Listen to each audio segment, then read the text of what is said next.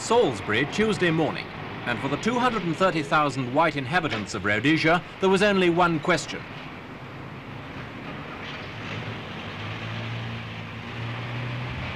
Would Mr. Smith ignore the warnings he'd been given in London? Would he defy the bulk of world opinion and go ahead with his long-awaited Unilateral Declaration of Independence? At 12:20 p.m, Mr. Smith was met by a cloudburst, a golfing umbrella and his wife. The vital question remained up in the air, but Mr. Smith got a hero's welcome all the same.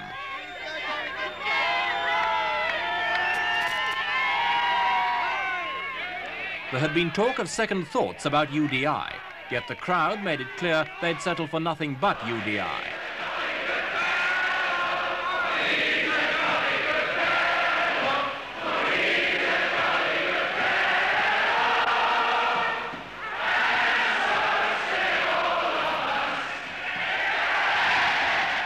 Today, Mr. Smith reported to his cabinet.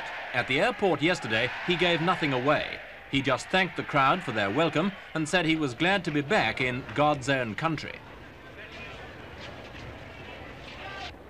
Some reports say that Mr. Smith's cabinet will soon declare UDI in principle, but wait a bit before putting it into practice. At the airport, Reginald Bosanquet asked Rhodesians if even now, despite the warnings by Mr. Wilson, they were still in favour of UDI. Certainly, always have been. Do you think it will affect you? Not at all. Will you stay on in Rhodesia? Certainly. You don't think I'm going to leave Rhodesia, do you? My country. Are you in favour of UDI? I am so much in favour of UDI that it isn't true. We've got to do it. Why do you say that? Because if we don't do it, we shall have a black majority, and that is absolutely impossible. We can't do that. Why are you so sure about that? Well, because I've studied the matter for a very, very long time.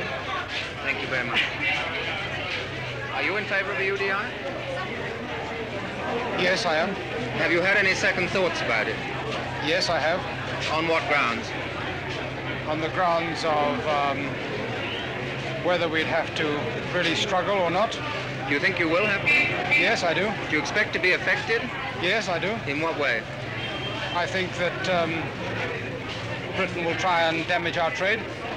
Will you stay on here? Yes, I will. Mr. Smith told his fellow settlers yesterday that independence is an even bet by Christmas. Tonight, there's still an impression that he'll let things cool down a bit if his supporters will let him.